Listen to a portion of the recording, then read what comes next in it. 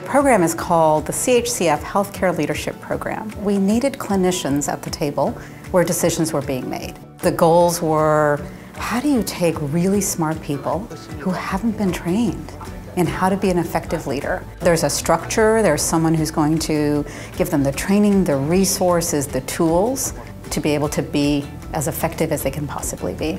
Most people approach leadership through whatever their personality happens to have delivered to them.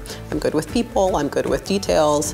Whatever you are good at, that's what you lean on. But full leadership requires a whole variety of skills. And being able to develop the pieces you're weak at and keep the things that you're strong at is how you move further than you expected. And that's what you learn. I would say a good candidate is somebody who wants to make a difference, who is excited to make change and wants to have the tools to be more effective in making that change. They're open to learning and they're hungry for that kind of growth. I want to dedicate my career to help my community and vulnerable populations. And I knew my passion was there and I had a knowledge base as a clinician, but this program would get me to that next level so that I can really be impactful and make a difference. In our executive presence class, we all are striving to improve our communication skills. It's really awesome to have someone explain to you, one, how you come across, but more importantly, give you advice and help you craft and get your message across. I want you to go over there to the corner. All right. And you're going to say, this is really important. All right, this is really important. Keep going. We have a huge crisis. Don't fall back. We have a huge crisis. We have a huge crisis. Our patients are coming in. We're not able to address their needs. They have opiate use disorder. We don't treat it as a medical condition. We treat it as a choice. We got to stop doing that. Yes. It is time.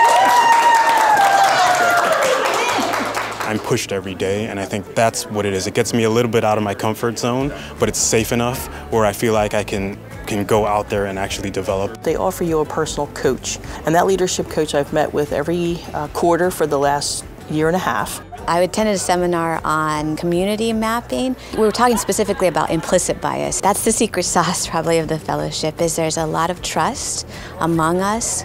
We know each other well. We're willing to go to those difficult conversations. I really loved the networking opportunity, the chance to grow and build relationships across the state of California, not just locally in LA, so that we could collaborate and do great things across the state. I currently practice in East Los Angeles. Long Beach, California. San Francisco. In Camarillo, Bakersfield, California. I'm going to introduce Dr. Mark Alley. I'm going to talk a little bit about what we're trying to do at the state, and I want to hear from you and get some feedback on, what are you hearing, what are you liking, what do you feel is missing, what do you wish? To be able to learn about legislation, to learn how we as clinicians can be influential, and to be able to meet some of the decision makers for California is really an incredible opportunity and something that I've always wanted to do.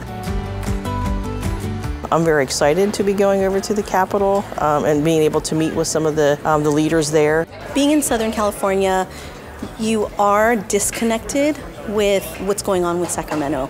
But in this program, it really makes you aware how impactful policy is. You have a voice. It's a life-changing, enhancing experience that is like no other. So absolutely, no question, I would recommend it. And here's what we need to do to improve the efficiency and the effectiveness of what we're doing. We will improve the care we're providing. Woo!